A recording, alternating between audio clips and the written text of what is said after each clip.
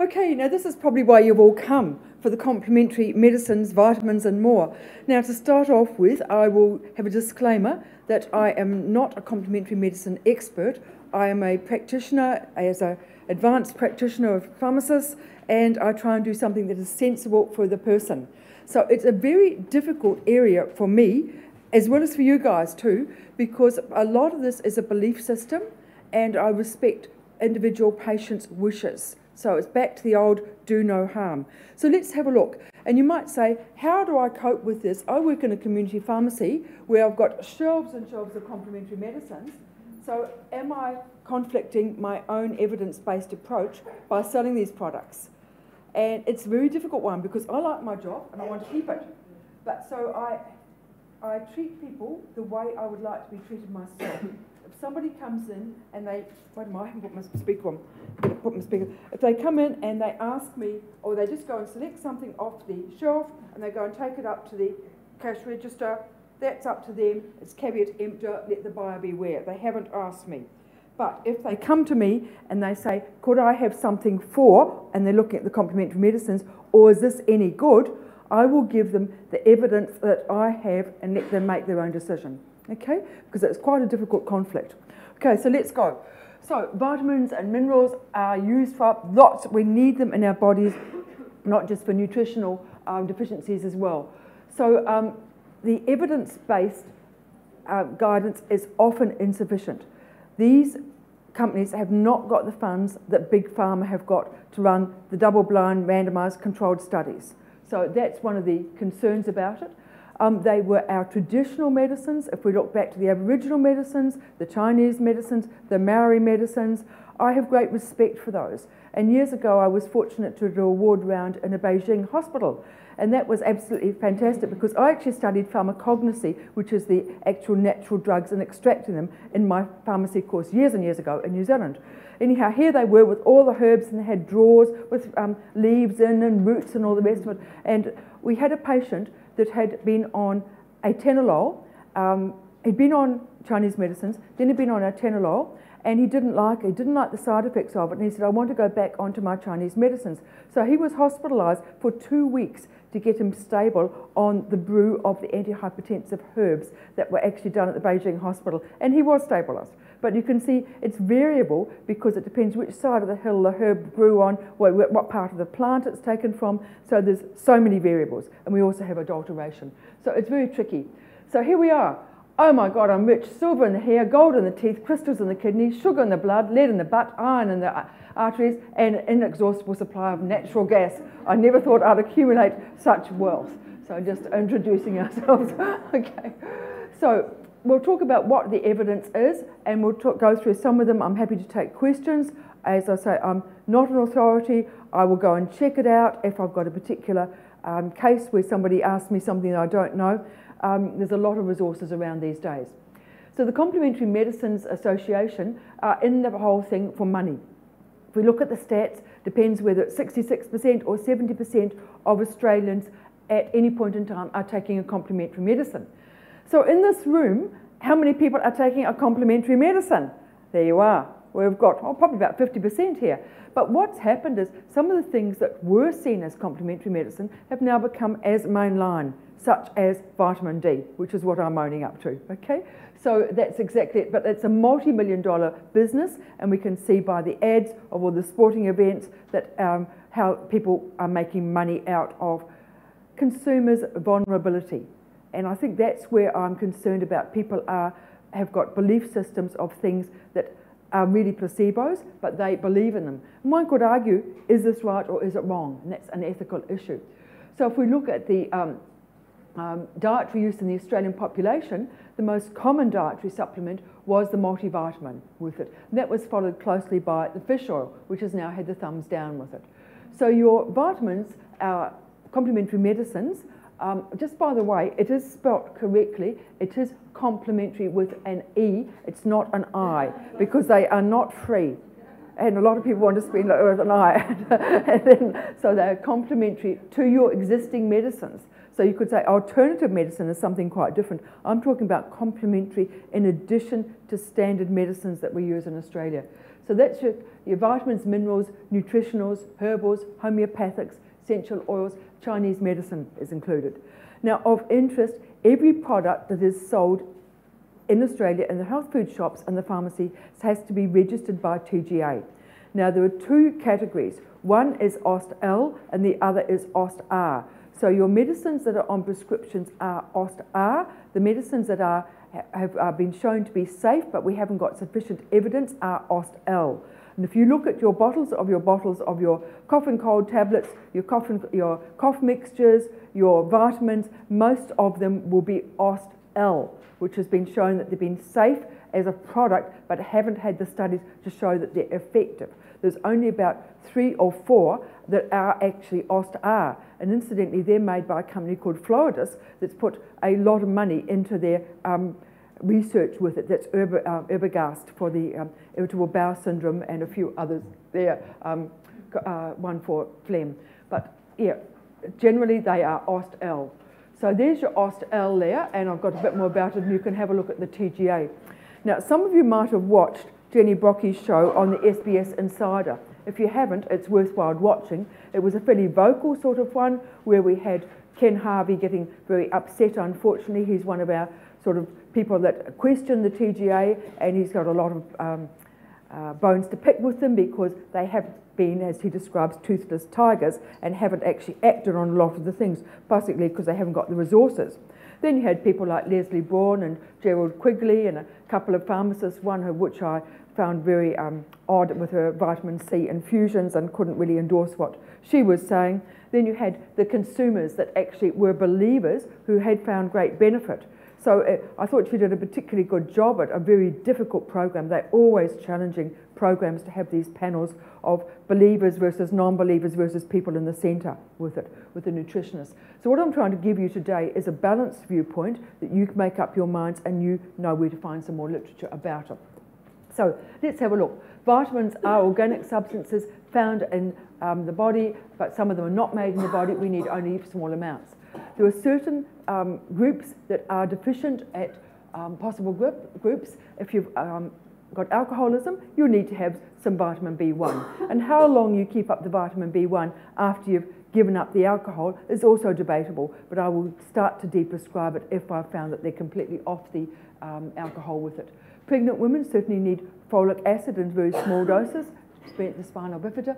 If you've got phenytoin, you're going to have a deficiency in folic acid and a deficiency in vitamin D. People who are housebound, people who've got veils, people like nurses who are in dark all the time, and pharmacists might very well be deficient because we're not getting sufficient sunlight. So we've got to look at the balance between the sunlight and our work environment as well.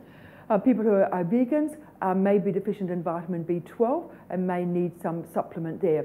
I prefer to have the intramuscular vitamin B12 injection, but there's some people that maintain they get sufficient levels from the sublingual vitamin B12. I find that we need to check our blood and then we know where we're going. If they want to take that, that's okay. Just get some bloods done and see if they're within the normal level and do their full blood count and then do their B12 and their folate. People with anorexia and bulimia are certainly going to, and after serious illness. So there's our what we should have, and you're not going to remember that, but that's just for interest. And you can see that they're all micrograms and tiny amounts of trace elements. So if we're eating a good balanced diet, hopefully we should get that with fresh. It's all basically a whole diet these days, fresh fruit and vegetables, which is a big thrust over to in the media as well. So you've got your fat-soluble vitamins and you've got your water-soluble vitamins. So the fat-soluble, it's easy to remember, that's ADEK, A-D-E-K, and they stay in the body longer, whereas the water-soluble ones need to have a regular intake. And those are all the others, all the Bs and the vitamin C with it. So your vitamin A, and I've put just at the top there, which I know you'll be interested in, is that you want to know the chemical formula. But I just wanted to remind you that all these are actually chemicals. You know, they're seen as natural, but they're chemicals. Okay, oxygen is a chemical. So on the periodic table. So it's needed. We certainly need enough vitamin A, and you get it from generally most of your food, like the liver, the fish oils, the dairy products, your eggs, your broccoli, your Brussels sprouts. They've just come in this week. Isn't that exciting for those who like Brussels sprouts? They'll probably be the least liked vegetable of them all, but they're really high in nutrients as well. Apricots, melon, and so on. So you get plenty of it. If you don't have enough, you can't see in the dark. But that also could be due to your cataracts, so you need to have a look at that, or your glasses that might need cleaning. So other symptoms can be the dry skin, loss of appetite and diarrhea, and people may get more infections with it, or severe deficiency will lead to other complications with your bones. So if you have too much, that's not good either, because you actually can get a lot of side effects from it, including enlargement of the kidney, of the liver and the spleen. It shouldn't be used with anticoagulants, with roaccutane and acitretinone as well. And we don't use cod liver oil these days, you'll be pleased to know, because it contains too much of the vitamin A to get the vitamin D from. So those of you that were subjected to cod liver oil in the past, that's no longer recommended. So your supplementation found, and I go to Cochrane reviews a lot, and Cochrane are freely available. You can get the lay version and you can get the more in-depth version. Cochrane reviews are where they've set out a research question to answer, and then they'll get the literature around it, and they'll look at the studies to see, is that question being answered in that population that we're looking at? They might have 100 studies originally. They might only get down to 10 studies that they can actually examine. Then they'll do a meta-analysis to see the answers of that, putting it together. The trouble with Cochrane is this takes time. So often there's a big lag between something in the media and then a Cochrane review coming out. Then there might be a Cochrane review that's come out and there's been some new findings that actually will change the Cochrane review. But it's a good guide to give you a good background, and it's freely available as well. So that Cochrane review in 2017 looked at, well, did it help measles in children? Did it help cystic fibrosis? And so on. And they didn't find any evidence in that one. And you can read all those. Now, vitamin D, highly controversial at present. Vitamin D3, cholecalciferol, and that promotes the absorption of the calcium. Now, we've had a huge uptake in vitamin D in Australia. We've had a huge uptake in the pathology testing, so much so that the Medibank have said, no, we can only test infrequently, otherwise you're going to be audited, which is a bit of a concern. And they've also changed the levels of what is when we don't really know what our normal level is. It's sort of a bit of a seat of the pants guess, but if you're above 50 to 75, 80 nanomoles per litre, you're probably okay. So very, very controversial about that.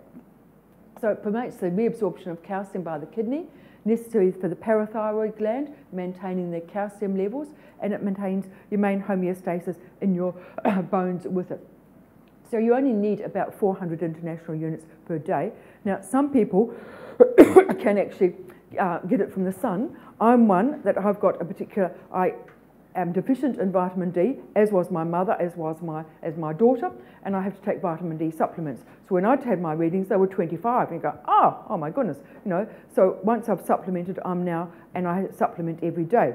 It's controversial whether you take the vitamin D 1,000 units every day, whether you take it once a week, whether you take it once a month, whether you take it once a year. The evidence has definitely come through against once a year because there's an increased incidence of microfractures, and it's starting to come that way with once a month. So I'm putting that one as a question mark for those of you that are taking it once a month. We certainly make them in the pharmacy where I work as a compounding pharmacy and sell once a month. But I've got a bit of a question mark over this one until I see more. I'm quite happy taking mine once a day because I'm in the habit of it. So you're safe with that, you're safe with the once a week, the once a month. Watch this space. It might be okay, but I can't give you the answer on that one at this stage. So the scheduling is, if it's 25 micrograms, you can go and buy it from the pharmacy. If you want to have anything higher than that, you require a prescription for it. And usually we give out 6 capsules for 6 months because of the expiry date.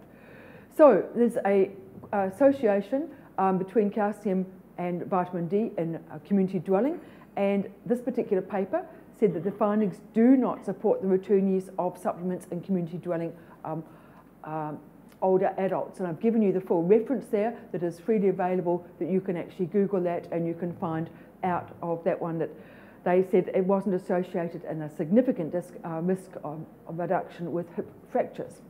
So we've got a few other papers around. There was one written by Mike Borland that got into the British Medical Journal journal, and Mark Boland was the one who wrote the paper on the calcium, and I was very suspicious about his analysis of that one. He actually happens to be a New Zealander out of Auckland University, which is a bit of a concern. So as soon as I saw this one, and his bottom line said, our findings suggest that vitamin D supplementation does not prevent fractures or falls or have clinically meaningful effects on bone mineral density. There are no differences between the higher and the lower doses of vitamin D, little justification to use vitamin D supplements to maintain or improve musculoskeletal health. This conclusion should be reflected in the clinical guidelines. So of course I saw this, I thought, oh, Mark Boland, and I've looked at the papers and I'm not completely happy with his meta-analysis analysis. I don't know if you've looked at that either, but he's got some that are on calcium and vitamin D, some that were just on vitamin D. So of course there's been a number of studies. There was the editorial in the same journal saying, is this the end of the story? And then there was another one for the Australian population to say, well, there's a problem in the review because some of the earlier meta-analysis showed where it works, it's vitamin D plus calcium, not vitamin D alone, that reduce the fractures and the falls. But that's debatable too, because if they're actually having enough calcium in their diet, then it should be the same. So currently, the guidelines in Australia have not changed. So it's controversial. Watch this space. Interesting one. There's no harm in giving it for the person who wants to, but just check their levels, and if they're 75, 80 and they want to keep taking it, so be it. If they're certainly low, I'll be certainly encouraging it. But yeah, so that's where I am at present with this one. I've put the causes of deficiency there, the people that are at higher risk, and it was a slip, slop, slap campaign that actually meant that we didn't get sufficient absorption of the vitamin D. So it can be abnormal gut function, malabsorption. People with celiac disease are far more likely to have deficiency, so certainly look out for those with it as well, and those who actually have reduced synthesis of the vitamin D. And some drugs will cause the deficiencies of the vitamin D. Okay, so what happens if you have too much? And you've got to have a great lot to get these side effects such as the nausea and vomiting and the renal or the cardiovascular damage. In severe renal impairment, I discourage the use because really you're looking at what point can you convert it to the usable vitamin D. In that case you're going, I don't know if any of you are working as renal nurses and that, but you certainly would be going to Rocatrol with that one as well. And corticosteroids, the long-term people, can impair the vitamin D metabolism. That's generally the oral vitamin D, oral corticosteroids, rather than the inhaled corticosteroids. So the very high doses certainly showed that they actually had increased risk of fractures. So I wouldn't go for the once-a-year one. So there's a lot of drug interactions with vitamin D. With phenobarb and phenytoin, you need to increase the vitamin D. Orlistat, which is used for your weight reduction, your Xenical, that's going to reduce your absorption. So those people who are using it, I don't think I've dispensed it in yonks. It just hasn't been all that popular because people don't like the copious amounts of fatty stools that come out. The thiazides, those people might actually have potential to lower the urinary excretion of calcium, resulting in hypocalcemia, so we need to monitor the serum calcium in those people as well. And digoxin with vitamin D, you may get increased in the serum calcium levels, which actually could potentially give you more arrhythmias. So just monitor the serum calcium in that one. Okay, before we move on further, no, I'll deal with calcium. So vitamin E, the alpha tocopherol, that's a dietary compound. There used to be a lot of vitamin E used when I first started in pharmacies in the 60s and the 70s with it. People were taking a lot of supplementations. Then it was implicated in helping heart disease. Then it was actually implicated in causing heart disease. So that dropped right down with it. So it certainly can interact with your anticoagulants, particularly warfarin with it, digoxin and iron. The evidence of the cardiovascular, it shows that high-dose vitamin E supplementation may increase all-cause. That's taking more than 400 international units a day. So I wouldn't be taking huge amounts of vitamin E, and you can get that from your wheat germ capsules as well with it. So moving to the water-soluble ones, as I said, they need to be replaced more frequently. So you need to have your liver, kidneys, fish, yeast, nuts, bread, leafy green vegetables, and fresh fruit and vegetables with it. So the B group, you've got your B1, thiamine, as we've mentioned, for the person with alcoholism. Riboflavin, the deficiency possibly with tricyclics and oral contraceptives. Pyridoxine, your vitamin B6, which was certainly used for morning sickness, but you don't want to give too much of it. And I've had one case where we did get a peripheral neuropathy from a person taking excessive doses of vitamin B6 with it, so it certainly can help morning sickness with it. Vitamin B12, as I said, I prefer the intramuscular route better. You certainly do get a deficiency with metformin. So people that are on metformin with diabetes, we need to check their B12 and their folate. Theoretically, you would get one with the proton pump inhibitors, but I am yet to see it. It does actually make sense that you're actually preventing the production of the intrinsic vitamin B12 by suppression of the acid pump, but clinically I haven't seen it at this stage. Vitamin B3, nicotinic acid, nicotinamide, etc. Those ones have got evidence for lipid lowering, but they're going to be a very flushed red patient because they get a lot of peripheral flushing from that one as well. There's some dermatologists that are doing some work on the vitamin B3 of treating the sunspots, and you can Google and have a look at the literature on that one. There's certainly a bit of work being done on that. B5 seems to hang in there, it's got many uses, and folic acid, also known as B9, deficiency with phenytoin, and it's used with methotrexate for treatment of rheumatoid arthritis on every day, other than the day that the methotrexate is taken to minimise some of the gastrointestinal side effects for it. The evidence for lowering homocysteine, I don't have the answer for that. I haven't got any evidence for taking a whole lot of vitamin B9 for lowering homocysteine. So there's a little bit on the vitamin B12. That's associated with malabsorption, so I would suggest that we check that, and those that have got peripheral neuropathy also check their B12 as well. They will have a high mean red cell volume or anemia. Now vitamin C, we've had the Lady Salento, and then we've had the big media hype that said breakthrough for diabetes, and I immediately looked at that and found the study, and the study came from Deakin University in Geelong, and it was a very small study of 50 people by somebody's research project. So maybe it's got promise, but just watch for this space at present, because if you have too much, you're likely to get renal stones, kidney stones from the vitamin C. We certainly need enough vitamin C, and those people that are smokers, small minority now, may require more vitamin C. But if you have too much, you'll get diarrhea, nausea, and stomach cramps. And we saw on this Insider show that somebody was having massive infusions of vitamin C for cancer therapy, I think it was, and I don't really endorse that, or I don't endorse it, not really, I don't endorse it, full stop. Okay, I was embarrassed by it. So here's the vitamin C study for you. Humble vitamin C to Deakin diabetes. So they improved their postprandial and their 24-hour glycemia, decreased blood pressure after 4 months of supplementation of the ascorbic acid compared to placebo. But if we look at it, it was a randomized crossover study of about 50 people. So it's very early days. So there you are for what it's worth. And this is what I follow, so that if somebody asks me about it, I can say, well, there was this study that did show some benefit, but you know, if you want to take it and it's doing no harm, that's up to you. But read it, and it depends on the individual how far we can go. So moving on from the vitamins to the minerals. So you've got your, remembering that back to your old pharmacology and physiology, that you've got your potassium-sodium balance, you've got your calcium-magnesium balance. So if you get one too high, the other one's going to go down to try and compensate with it as well. So there are many minerals that we need trace elements of, but if we do too much, we've got to think about our balance, and particularly with our nerve muscle impulses as well. So calcium, which is really flavour of the year as well. We need calcium. Adult women need 800 to 1200 milligrams per day, adult men about 1000.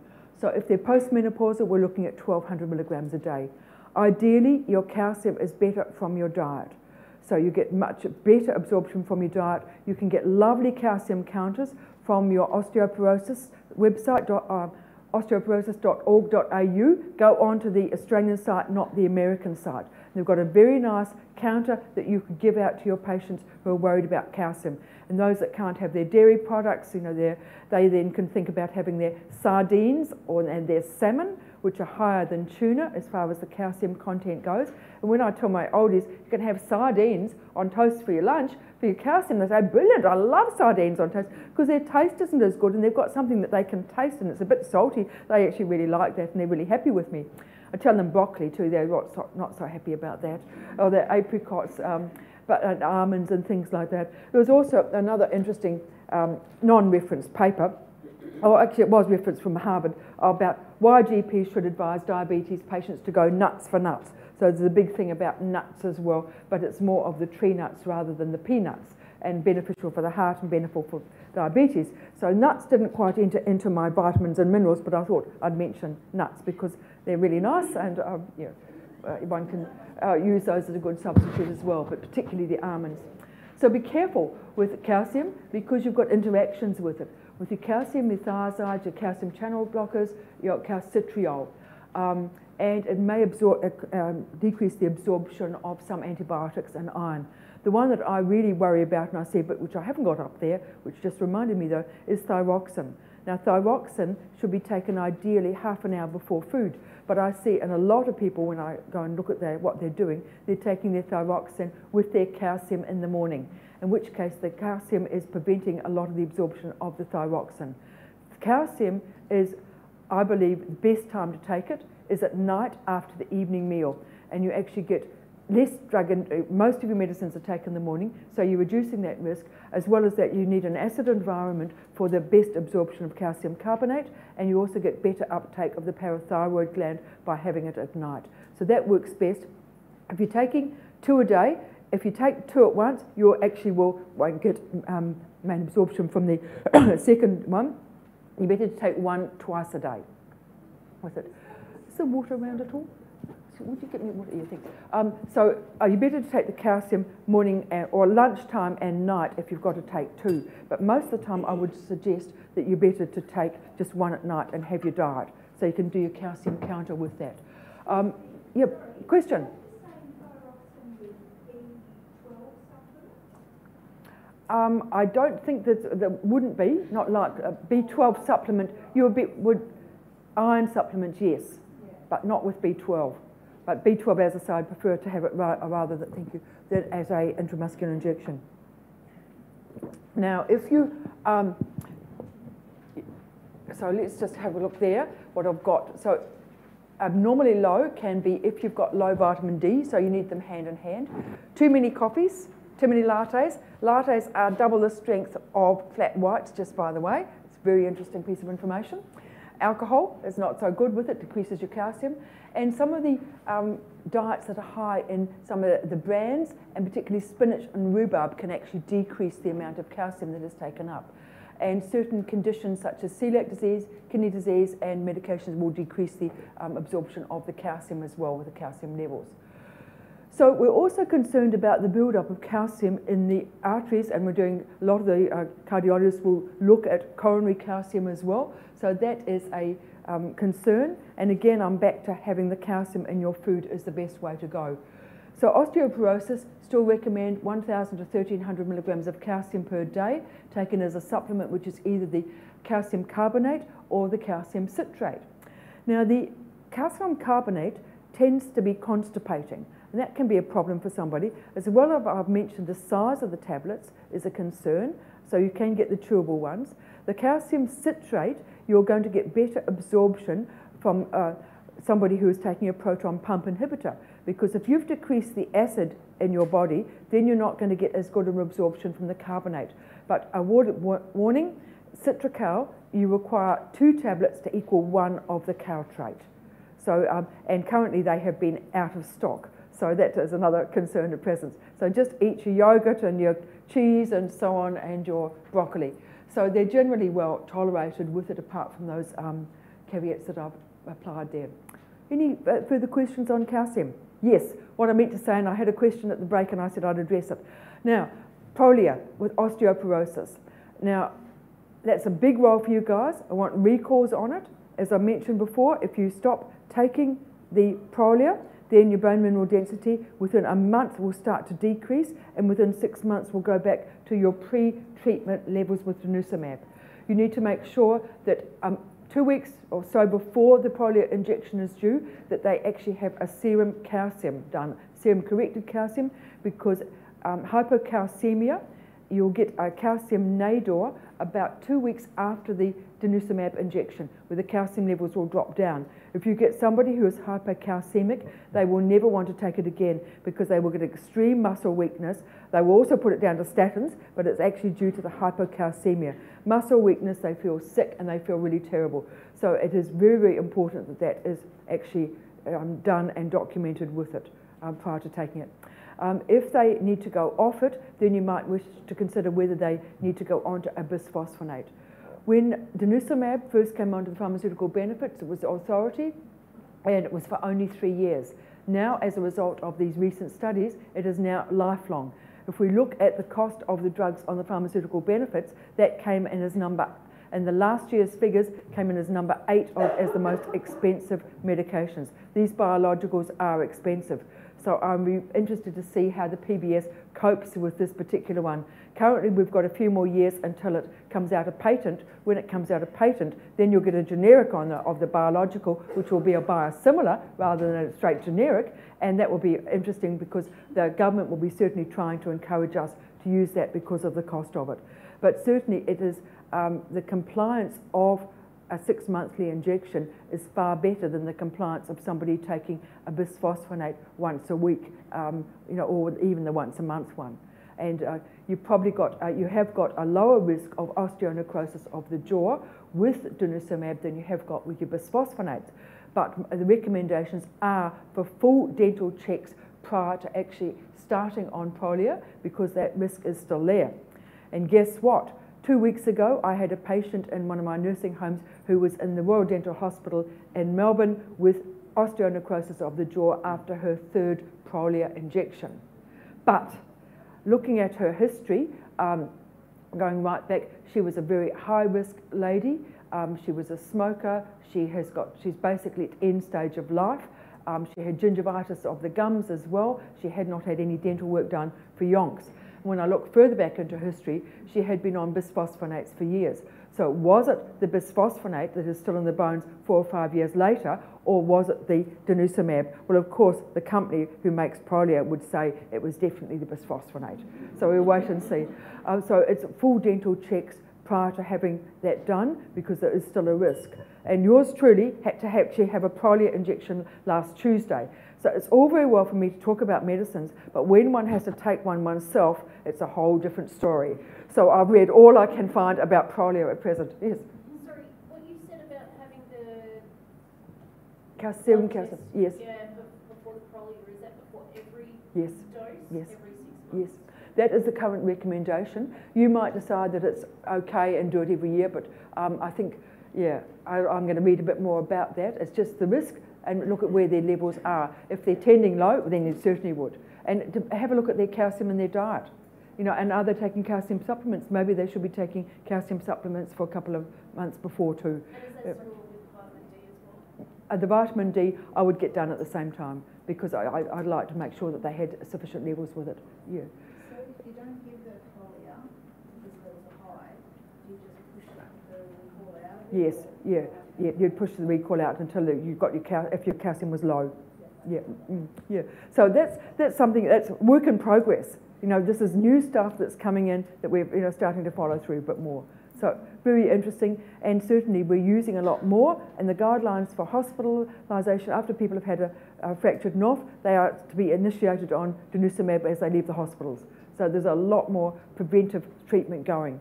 And looking at my previous study, when does one start it? If she's 98 and she's been on it before and she's now going to an aged care home, do we continue on? And the answer is if she's mobile, probably yes. But if she's cognitively, it's very hard to predict somebody's life expectancy. So again, we've got the government dollar at stake with a lot of this, so it's very expensive. So moving on to magnesium. Oh, another question. Do you still recommend that we change osteoporotic medication every 5 years?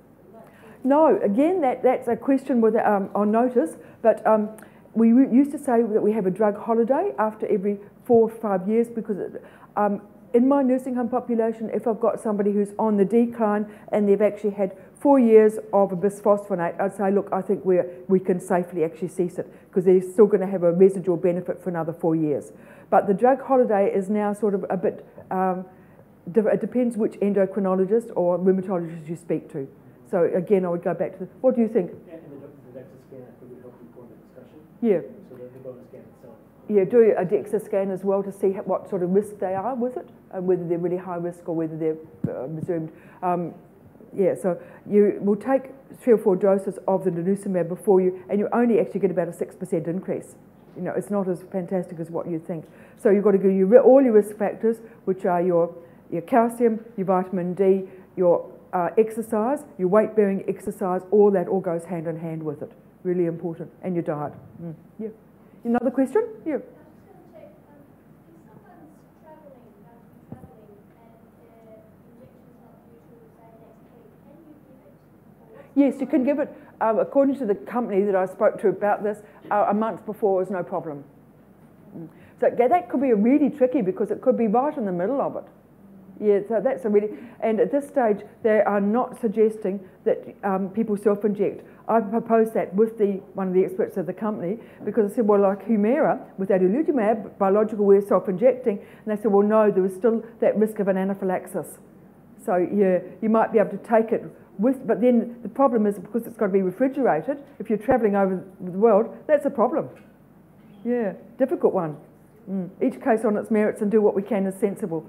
You might be able to get a script in another country to get it or something, depending where you're travelling. If there's a risk of anaphylaxis, should we be keeping them in the... Yes, at least 10 minutes to 30 minutes after the injection. 10 minutes at least. Yeah, good. That was their argument why we couldn't have them self-injecting. Yeah, because of the anaphylaxis. Okay, now magnesium. Magnesium is very, very popular. But do we have evidence for this extreme taking of magnesium? The answer is not really. But let's have a look at it. Hypomagnesemia in severe malnutrition, hospitalised, if you've got diarrhea, malabsorption, bowel resection, hypocalcemia, phosphate depletion, and certain drug-induced causes can cause low magnesium. Alcohol sits there again. Yeah, alcohol hasn't got a lot going for it, has it? Antibiotics, proton pumps, and more. Okay, so the mild deficiency, you won't feel anything. In the severe one, you'll get the muscle weakness and so. And people are taking it for their nocturnal cramps. I don't have evidence to support it, but anecdotally, we sell buckets of it. So the mild cases, 500 milligrams 2 to 6 times a day. If they get diarrhea, it's too much. Think about magnesium sulfate. It is the old Epsom salts that you can get from Bunnings to go around the lemon trees to stop the yellow on the trees. Okay, so you know, and some of you nurses would have administered Epsom salts for constipation. Still used in some of the hospitals as well. So not a good idea in renal impairment. So where's the evidence for efficacy? Now, I haven't got a later Cochrane study. They say they didn't have any evidence. Cochrane 2012, 2014. I'm waiting for more studies with it. No evidence for widespread use. Magnesium oxide was not significantly better. So I'm still searching for more stuff. There's a bit of evidence on New Zealand paper on showing magnesium for the cramps of pregnancy, but that's all I've been able to find for you. But anecdotally, I have a lot of people doing it. But I say to people when they come in, they say, how much are you taking? I say, well, look, have you had your bloods done on it? Oh, no. Well, how about you ask your doctor next time you go? Because it's easy to order, with your regular bloods, to order some magnesium. I say, it's a bit like putting air into your tyres without taking the tyre pressure. You wouldn't do that, would you? When I'm talking to the guys, I say, oh no, I'd always take the tyre pressure because I relate to the cars. So, well, you're putting something in without knowing whether you really need it or not. So, not a bad idea to get magnesium checked, I think, together with your calcium, if you've got somebody who is, you find is taking a lot, or somebody who has got cramps. But I'd be looking at other reasons. Why are they getting those cramps at night? What else is going on? What's their peripheral circulation like? So we could be disguising some other signs and symptoms there. So zinc. Zinc's good for healing, and I'm sure Jan Rice down the road will be talking about it, of making sure that you have sufficient zinc in your diet if you've got difficulty in healing. There's some studies that say that it shortens the duration of the cold by 40%, so that is a claim. It's not necessarily the evidence that I like. Certainly we use it in wound healing, and we use traces for macular degeneration in the ARID study with it. So other products that are popular are CoQ10, turmeric and fish oils. So let's have a look at those. CoQ10. Now again, it depends on your cardiologist, because some cardiologists will say, I want them to have CoQ10 after they've had their stents done or whatever, and others will say, I wouldn't have a bar, but it doesn't make any difference. So again, I'm guided by what your cardiologist, who is sitting right at the top of the pyramid, for this one wants as well. Unfortunately, there's no evidence for preventing the statin muscle pain with it, no clear evidence of benefit with it. There's conflicting results with it. I've looked at the randomised controlled studies, and you cannot routinely recommend it for the use with statins. I haven't got the evidence. If somebody wants to take it, so be it. But that came from the NPS. If you're not getting an NPS detailer out to your practice, I would, and I'm not an NPS person now, I was at one stage. Is anyone here NPS facilitators? No? But you can get your NPS facilitator to come around twice a year. They don't bring sandwiches and that like the drug reps do, but they bring you really good information, and you can get your points for it as well, and you can do some audits on it. I think they've just done low back pain, and they're doing anxiety this 6 months. Brilliant stuff, done in a nice 4-page broadsheet that gives you all that you need to know that you could use in a court of law. So, well, this is the latest information that NPS gave me. So very handy. I think your role is keeping your GPs up to speed with their evidence. Can you do that? I can't. Yeah. Make sure that you've got your latest MIMS, full MIM. Make sure that you've got your Australian Medicine's Handbook. Therapeutic guidelines should be there, the up-to-date ones. You need to have these resources. If they can use Clinicians Health Channel, show them how to use it if they've forgotten how to get onto the website. Because I had to do some remedial work for some GPs that had made some pretty serious errors, and I set them 4 or 5 little tasks to do, and they didn't know where to find the information. It was actually embarrassing. Oh, I think I would do that. They didn't know the washout period between certain antidepressants. Oh, look, I'd just stop them both, stop it really slowly, and then I'd start again. Well, where's your evidence? How many days? Oh, look, I'll just do a few days. So I think we really need, and up to you, because you've got to get your practices accredited, and I do a bit of looking at preparation for accreditation of practices. You need to tick that box of it and make sure those references are up to date. Okay, turmeric. Turmeric is flavour of the year. You'll be excited by this one. Okay, lovely yellow colour. You can buy a lot from the greengrocer. Encouraging results. We need more studies of it, but it is certainly, PubMed has got some encouraging, and you can look up these ones later. I've given you the full reference, so you can pop that in with the titles, and you'll be able to get onto those ones as well. But it's certainly showing a bit of evidence for arthritis as well. Small studies at this stage, so if somebody wants to use it, I can quite say, well, there's some people that are finding this very useful. If you want to try it, this is what the dose that we would use, and that's usually the 1,000 milligrams a day of the curcumin. It's been compared to ibuprofen and to diclofenac with it. See how you go with it. Keep a pain diary. But the thing I want to do is try one thing at a time, because if they want to try turmeric or curcumin together with some glucosamine and chondroitin, together with some fish oil, together with some Panadol Osteo, which one is actually making the difference? So we need to be able to do one thing at a time and say, this is helping you, or it's not helping you. Otherwise, they're wasting a lot of money, like about $40 a month to buy that for them. And that's not good if you're a pensioner. So you can read, now if you don't get the conversation, please have a look at the conversation. It is a free online journal that comes out by the various universities. It is written by top authors of various universities around Australia. It is fully referenced back to the good evidence-based reference. So if you're doing any advanced practice stuff or any assignments, or nurse practitioners have got to do stuff, go onto it. It will enable you to write your essay very quickly, and it gives you most of the updates of health. The other thing you'll find is that often it will be in the Age and in the Australian, and it will be reprinted from the conversation. So, and you can search on it very easily. So there's a lovely article there on turmeric, can it really shrink tumours, reduce pain and kill bacteria. That's a little bit old, and there might be an updated one yet, but that one came actually from Deakin, a person who specialises in nutritional sciences from Deakin University. Now, how about fish oils? We all like fish, but there's no placebo-controlled trials of fish oil in the management of osteoarthritis. Unfortunately, there's no evidence for krill oil as being better, and leave that for the whales for their food. Very unfair on that one. So you've got to use the very, very high doses. You need to make sure that you're getting the total of the DHA and the EPA is 1,000 milligrams to start, maybe 2,000 for some people. Another person that you should have a look at is Gerald Quigley. Now, Gerald Quigley I know very well, and Gerald and I had a reunion of Alfred Hospital people a couple of Sundays ago, and Gerald and I agreed to disagree on certain subjects. Now, Gerald is on the 3AW, he has got a website, he's on a wellness show on the Channel 7 on a Sunday morning, he's on some of the night chats, and he's got a huge following. So if you want to know what's going on in complementary medicine, have a look at Gerald Quigley's website. Some of it I agree with, some of it I say ho-hum. I'm not too sure about that one, Gerald, but he often comes up with some very sensible suggestions. But his following, people are like disciples, that if Gerald has said it, they will believe it. So you need to be very much, just be familiar with it and have a look at it. So he's saying, yes, this is rubbish that, you know, these studies. Fish oil does good, and in winter we're going to need more fish oil. That was, I had a look at his last night just to see what he'd put on the latest on that one.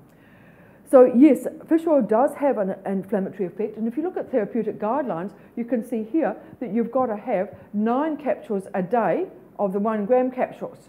But then, depending what strength you've got of the EPA and your DHA, and there's a huge amount of confusion of the brands that are available, so the consumers need to look at actually what they're getting per day to work out the equivalence of it. If they want to, they can have the fish oil liquid, and that tastes pretty foul, but you swallow it down with an orange juice chaser, and then you might be okay with it. But it's peppermint flavoured as well, that fish oil liquid. But some people come and get it with us. So you need to be aware of those doses. It certainly will lower triglycerides. It doesn't have any effect on cholesterol, but it's a similar dosing that you need, which is a fair whack a day of it. So the evidence, okay, 4 to 12 capsules containing 300 milligrams of DHA EPA. Rheumatoid arthritis, therapeutic guidelines, 9 capsules a day for very mild to give the inflammatory effect. Now, does it affect INR? People who are on anticoagulants, the answer is no, it doesn't actually affect INR. Does it affect platelet function? I believe it does, but there's a recent paper that's come out that says that it doesn't. So nonetheless, I would be very cautious if somebody is taking fish oil and they're having surgery. I would want to check with their surgeon to see if they want to stop it prior to having surgery. So I certainly wouldn't be taking it with anticoagulants. Or with the antiplatelet agents, you're increasing your risk of bleeding. But it doesn't actually alter that magical value. Okay, so the recommendations are a bit fishy. So, so here's a paper published in the JAMA last year, so talking about the lipid levels here, and you've got to have very high doses, up to 20 tablets a day to actually do much with it. Okay, so here's the later meta-analysis. You see, I've done my homework for you guys, so that if you question it, you can have a look at and that's why I wanted you to have the literature in front of you, so that you, if you've got an interest in it, you can go and look it up and you can read it yourself and study and then decide what you want here. So that meta-analysis last year showed it had no fish oils had no significant association with fatal or non-fatal coronary heart disease, no support with the current recommendations. So that's where we are at present. With it, but things could change when we get the next meta-analysis out with more studies. So at present, a lot of people are still taking it, but I think the sales have actually gone down, which would be a bit of a blow for Blackmores. Okay, so what are the best supplements for osteoarthritis? And again, we can go back to the conversation. Tell your patients to throw away the chondroitin, glucosamine, and fish oil. And what they're suggesting now is boswellia, the pine bark thing, and the MSM and the turmeric with it. So that seems to be coming in. So glucosamine and chondroitin. There's a small number of people that will find it useful. It was done in an Italian study on a Rota brand, and it was only of osteoarthritis of the knee. So some of my patients will say, yes, it really makes a difference. Some of them are taking glucosamine hydrochloride, some are taking the sulfate. There seems to be more evidence for the sulfate, and the dose I'd recommend would be 1,000 milligrams a day. By adding chondroitin to it, you're adding about $10 more per month, and the studies have shown that it decreases the joint narrowing by about a 0.6% decrease in joint narrowing.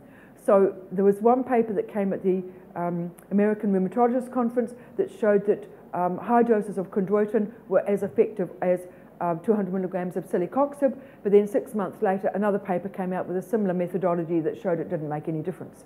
So again, I've got some people that say it really makes a big difference. So I listen to the patients. If they are feeling that it's helping well and they're doing other things, they're losing weight, they're doing their exercise, well, so be it. So this is how I compromise my evidence-based situation. It's not easy, and it's not easy for you as well. I don't think one can be too categorical about it because somebody said it's really helping, and I say, well, then somebody says to me, I don't think it's helping. I said, well, maybe you could stop it. Oh, well, I will, but I'll tell you what, I'll just finish this bottle and then I'll stop taking it. And that happens all the time. They don't like to throw out the bottle that they've paid. Even though they don't think it's doing any good, they will continue taking it until it's empty. Yeah, so it's all like, don't eat up all your food, think of all the starving millions overseas that we brought up with from our parents. Yeah, so I think that's a bit of it as well. Now, prebiotics. Prebiotics are non-digestible carbohydrates. They act as a fertilizer to increase the growth of beneficial bacteria in the gut. Highly controversial at this stage. So it's basically eat more fibre. So I've got no problem with eating more fibre, and that's really good for your constipation. And you can even have the skins of the kiwi fruit with it. Okay, got it. Probiotics. Okay. So some evidence for some strains, and there seems to be a bit of evidence for Saccharomyces there. So again, BL3 may prevent remission in some evidence with ulcerative colitis. So I say, watch this space. Yeah, we're certainly into, if we've wiped out all the healthy bacteria in the gut, maybe there's some evidence, but I don't have a huge amount here, and I've got the one with the study there showing a possible reduction in bacterial vaginitis. So, macular degeneration. One of my colleagues, Peter van Wiesgarten, at the acting head at the APNA hospital, says just eat your vegetables, your greens and your coloured vegetables. Don't bother about the arids. But there is a bit of evidence for the ARIDS 2 trial, and if you want to read more about that, get onto the Macular Degeneration Foundation with it. But you've got to get the right formula, and the one that is currently round, depending which brand you buy, you needed to take 2 rather than 1 that was on the label, but that may have changed. Okay, so some evidence. Oh, there's your glucosamine. So watch out for your shellfish allergy. So that's the dose there that I've given you. And there's many, many more as we could go on through. So if we look at what we're going to do for cold, because it's cold season coming up, echinacea, evidence is weak. Gerald Quigley said it's high, but I say that the scientific evidence says it's weak. Zinc, you might get slight duration effect of it. Garlic, there were a lot of people that wanted to take garlic and horseradish on that show, and they reckoned it was fantastic. I haven't got reliable studies to substantiate that. Vitamin C, once you've got a cold, has no effect on its duration or severity, but do keep up your fluids, and I'm still a great believer in cutting up a lemon and putting it in the water in the microwave or boiling it up on the stove, then adding some honey and sucking that down. Well, you're getting a lot of fluid and you're keeping yourself busy, and people think that they're doing something. And it's tender, loving care. So if all else fails, I'll get you a hot lemon drink and honey. Oh, would you really? Oh, that would be so nice. So do I have evidence? Yes, I have the care that goes around it. And leave the skin, wash the lemon first, but keep the skin on because you're getting the oil of the lemon there, and it tastes nice. There you are. White willow, that contains aspirin. So yeah, so watch out if you want anticoagulants. So aspirin, temporary relief from a sore throat. It's anti-inflammatory as well.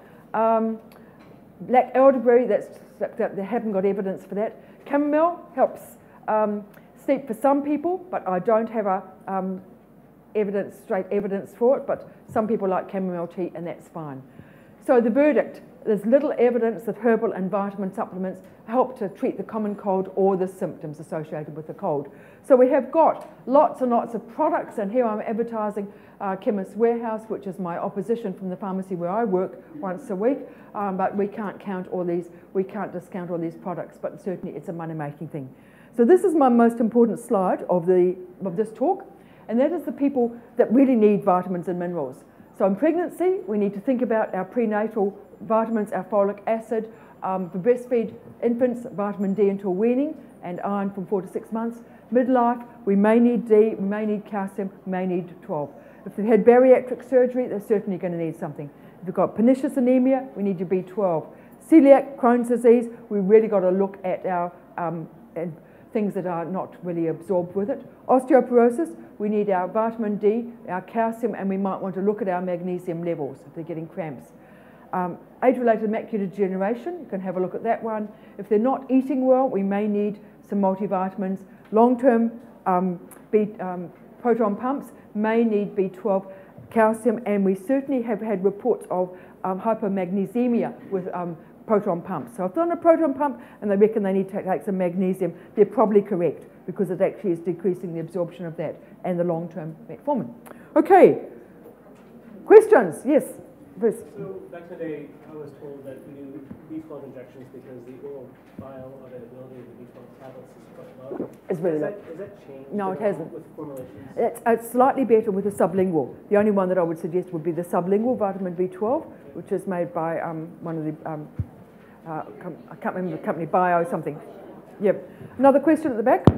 The question was about... The question was about vitamin B12 injections. B12 injections. Back in the day, we were told that, you know, we don't do oral tablets at all because of the bioavailability is quite low with tablets. Yeah. And I wanted to know if that evidence has changed with different formulations, and apparently it hasn't really, except for the only one that I would suggest would be the sublingual, and it's not Blackmore's, but it's another one. And I know where it is on the shelf, and I can't think what brand it is.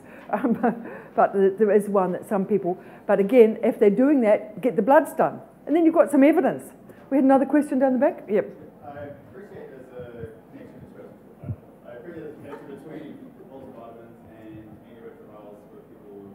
Sorry, multivitamins and antiretrovirals. Yes. Yeah. I think it's because of the positive ion part where it binds up to that medication. You can't get a viral like things like that. Do you think it's an actual impact? Like, do we have to stop people taking multivitamins at the same time as antiretrovirals, or is the impact? Question on notice, and it would be something that I would refer to one of my colleagues at one of the hospitals who are dealing with the antiretrovirals. I would be suspicious that it could cause a concern, but again, you've got to look at there and make sure that the nutrition is up, and they often are suboptimal nutrition with it at the same time. So yeah, I think it's a timing type thing, but I would like to get further information before I gave you an answer. Okay, we'll very quickly, in the last 15 minutes, or probably 14 and a half less now, go through the top frequently prescribed medicines and the controversies. And I apologise because I will be skipping some slides. I realise that we've got far too much, but I want to get the key points out with it. So our key points are, when my thing decides to go, oh, it is going now, okay. We'll talk about statins, blood pressure lowering, PPI, antimicrobials, agents.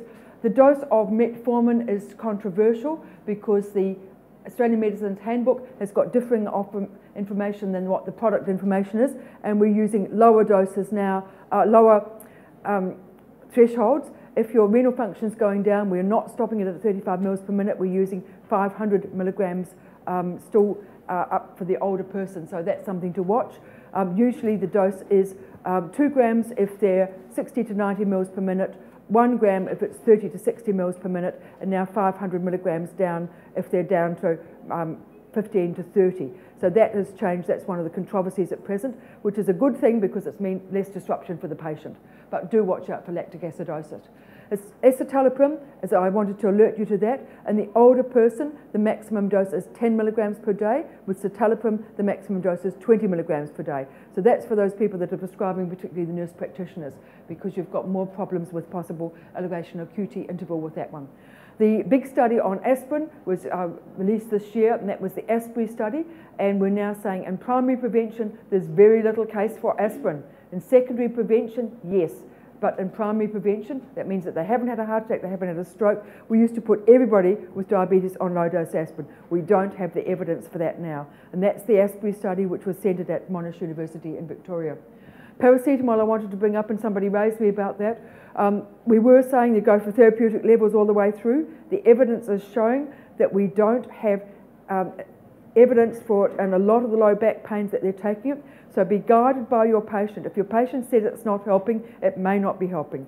We're also reducing the dose down to a maximum of 3 grams if they're under 50 kilos per day, under 50 kilograms. So it's 3 grams per day if they're under 50 kilos. So because of this inquiry into aged care with all the overuse of antipsychotics, I'm tending to reduce paracetamol down to 3 grams for most patients. So I've got 2 paracetamol sitting in the PRN orders, and we're using that almost as a placebo to give them something. But I'm finding that some of them are doing very well on 2 in the morning and 2 mid-afternoon, and then we've got more left for, depending whether you're using the 665 milligrams. You could use 2 3 times a day, but you could have 2 regular and 2 PRN, or you can go to the 500 milligrams a day instead of 2 at 8, 12, 4, 8, which is what we were doing, going 2 3 times a day and leaving 2 as PRN. So that's where paracetamol is at present. There's a lot of papers out. A lot of them came out from Sydney University with Andrew McLaughlin, who's now the chair of the School of Pharmacy there. Highly reputable research saying, yeah, we don't think it's doing as much good as what it was. So interesting for some of you who, we've all been trying to get them on therapeutic levels. Some of them it works, some of them it doesn't. Okay, so now let's have a look more in depth of the others. So the top 10 drugs per population, you can see here, you've got the statins, you've got perindoproscriptin, amlodipine, which are a calcium channel blocker. Watch out for puffy ankles. Watch out for reflux. It's a smooth muscle relaxant. You've got your statins, and then you've got your proton pumps, and you've got metformin. Hello? When I talk to some doctors and nurse practitioners, I remember a lecture that I listened to Leon Pitterman, who headed up the Monash Medical School at one stage, and he said, Jen, I only know 20 drugs, and that's all I use. And I thought, I can't believe this, Leon. Now, if we had more time, I'd like nurse practitioners to write down the top 20 drugs that you would use. It's a very interesting exercise, and you find that you cover most of the common conditions because you go back to your favourites that you've got your knowledge with. And this is what this data is showing. So that's the 80-20 rule. Know your common drugs really well. The other ones, if you don't know, you're referring off to a specialist. So know your top 20 well. So I've doing top 10 today, and we can group them down to about 3 classes. So if we go by prescription counts, we can go down to the statins, the PPIs, and the antibiotics. This slide is really upsetting to me because this year and the last year is the first time that we've had antibiotics in the top 10 most frequently prescribed medications in Australia. We haven't had this before. There it is, cefalexin, top of the pops, amoxicillin and amoxiclav. So, you know, if we haven't got need to do something about it, we do need to. And if we look at the top cost, there's the cost there, and you can see your denosumab sitting there, and you've got your adalimumab up here for your rheumatoid arthritis with it, and some of your inflammatory bowel diseases, and you've got your antiretrovirals, and you've got your iZept, the ones for the macular degeneration. So, and menazumab also for macular degeneration. Look at the bill of it. Look at the cost of it. Hey, our treasurers need to look at this. Okay, we've also got change of names to update you. So if you haven't got all the names, it's not a mistake that I've been writing amoxicillin with an I, and it's not a change that I'm writing furosemide the way it is rather. So if you haven't got that, get onto that website and make sure that you all know that it's not a typo with furosemide, and some of them are terribly hard to get. The furosemide, indomethacin, I think I'm stammering, so it's they've taken out the H. But interesting, they haven't moved to the American acetaminophen for paracetamol. So it still stays that way. So lots of questions here, and I'm not going to go through them now in the interest of time, but I want you to be able to answer these questions because these are the questions that your patients are going to ask you when you go and take their blood pressure. And as nurses, you need to know these because you can either kill the statins or oh no, I wouldn't take the statins. How many people stopped taking the statins after that Catalyst show about 4 years ago? And how many people still remember it?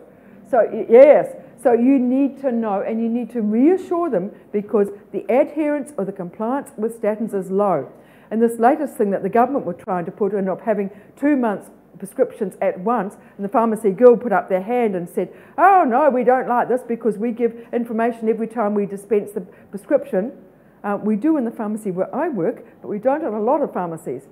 because I do ask when I'm giving out a statin, how's it going? Have you had your bloods done recently? I try and involve them in it. Are you winning? When do you have to have your bloods? You've got another, or have you got any adverse effects? So, but a lot of people don't do that. They just say, pay at the register on the way out. There you go. So are they, well, we can answer these very quickly. Yes, a statin can help. Too much cholesterol? Yes, it's going to increase your risk. How do they lower? That's a complicated one. Who should take them? Those that are at risk. They're not the only way. We've got to reduce the risk factors of all the risk factors, the smoking cessation, the exercise, the weight, the diet, and so on. Is it safe? Well, no medicines are completely safe, but we will monitor to make sure. Yes, they can cause muscle damage. 1 in 10 people can get muscle symptoms from statins. So let us know if you do get any muscle pains. Will I have memory loss? There was one paper, but we haven't got the evidence for that one. Do they cause diabetes? They may actually make it more, you may find that diabetes does emerge, but it was just below the level anyhow. And maybe it's a good thing that we have found out, because now we can actually take some safeguards about it. What's the strong evidence? The strong evidence is helping you to reduce from having a heart attack or a stroke. I'm not sure whether I should take a statin. What should I do? You say, go and get the prescription made up, and we'll monitor you closely to make sure that it's doing you benefit. Got to praise the benefits of these medications if you've done, or your GPs have done an assessment. But because you can kill it for them. You say, I wouldn't take that if I was you. Or for pharmacists handing it out saying, oh, you're having this one. Oh, I wouldn't have that. And it's gone. The drug companies hate us then. Okay, so if we look at the cholesterol trialist study, that one gives you those sort of figures that you can actually make a note of and remember with it. So it is basically risk versus benefit, and the benefits are higher than the risks at this stage as long as we are monitored. So, yep, the 1 in 10 may experience muscle pain or weakness was actually quite disturbing to me, but that varies from myalgia to right to the myopathy, and then to your full-blown rhabdomyolysis, where you get a full breakdown of the muscle and elevated CK levels with it. So a little bit of muscle pain. So we need to use the lower doses. We need to watch out for drug interactions. And as an aside, simvastatin, 80 milligrams, is the one that I got my vibrating parts go, oh, I don't like this in an older person, because you've got a much greater risk of having that myopathy with it. So you're safer on the lower doses of the atorvastatin or the rosuvastatin. The potency of pravastatin is not quite as great with it. So key points: absolute risk. If they've got a high risk, then we'd go for it. It's generally intolerance is really life-threatening, so it's monitoring all the time. So we'll skip over a lot of these. The blood pressure tablets. Now you've got your ACEs. Your top ones are your ACEs, your ARBs, your thiazides, your beta blockers, and your calcium channel blockers. And I've already mentioned the prazosin. So it's the same time each day, adherence, no crushing, watching out for the combinations. I have a lot of dispensing errors or prescribing errors where the doctor has selected the one below on the chart when they're actually coming up through medical director or best practice, and we get in the pharmacy, we get one without the hydrochlorothiazide when it should. So if you have any part of that, do check to see what's happening with it, because it does happen with it as well. And I warn and you guys are taking the blood pressure, so please warn them about when they're on their blood pressure tablets, that their blood pressure is different when they're lying, when they're sitting, when they're standing, and they need to keep up their fluids. So I've got a whole lot on blood pressure, but in the interest of time, I'm going to skim through those, and you can read it at your leisure. The SPRINT study was an interesting one where it said how low is low, but when you look at it, you'll find that there were a lot of exclusions, and in the older person, we're not going as low as what the SPRINT study recommendations are. We're tending to travel a bit higher because of the risk of postural drop with it, because of the risk of renal impairment and so on. There were lots of exclusions in the study. So that's all the SPRINT study that you can look for, and you can read that through. The proton pump inhibitors, because they're major, the things that make reflux worse are listed there for you. The place of the high dose ones are really only if people have got high risk, such as early dysplasia, Barrett's esophagus, ongoing hiatus hernia, or medications that actually are very irritant to the tummy. So we're trying to reduce the doses down from the 40 milligrams twice a day to 40 milligrams once a day, down to 20 milligrams, and even to PRN. Once an ulcer is healed, they do not have to stay on proton pumps forever. Once their reflux is controlled, and it might be due to a calcium channel blocker, which is causing the relaxation of the lower esophageal sphincter, or it might be even of overuse of Ventolin, which actually causes that relaxation as well, we might be able to get them down. So we need to be very much aware of that stepping down, because they'll get that rebound effect with it. And I think most of that is all there for you with the rebound acid hypersecretion. The NPS have been out detailing that as well. So there are adverse effects, but they're generally pretty small with it. The diarrhea, the fluctuants, they're pretty small and only just higher than placebo. The other thing with the proton pumps is if you've taken out all those the acid out of the tummy, you're more likely to get infections. So they're the first ones on their overseas cruise that are going to get the gastro on the cruise, okay? Because they haven't got it, so they need to have meticulous hygiene with that. It's a good thing that you can talk to them about, because you're probably giving them their travel injections as well. So decreased B12 I mentioned, maybe low magnesium, and because of the calcium absorption, they have a risk of fractures. So we need to look at their calcium intake with the proton pump people and watching out for pneumonia. So there's low, but because we're using so many, as you can see from those government studies, this is why we're starting to get the post-marketing surveillance studies round. So lots of consequences there, and time is against us, so we can read this. I've covered most of that. The low calcium we've covered, it's all there. The magnesium, the B12, so you've got all the papers that you can read. Bottom line is to establish the indication, recommendations, and our last bit is on the aged care homes of the study of the antimicrobial use. As I've mentioned before, cefalexin, number 1, and number 2 were those antifungals that were already spoken about.